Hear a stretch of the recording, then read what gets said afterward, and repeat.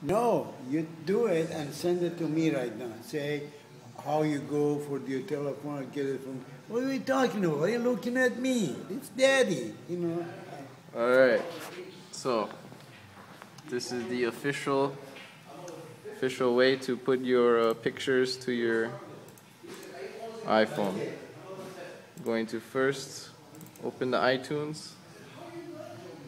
This is iTunes.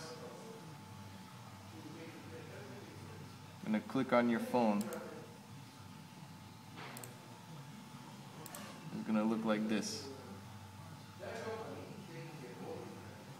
I'm going to go to Photos. I'm going to click, make sure this box is check mark. Sync photos from.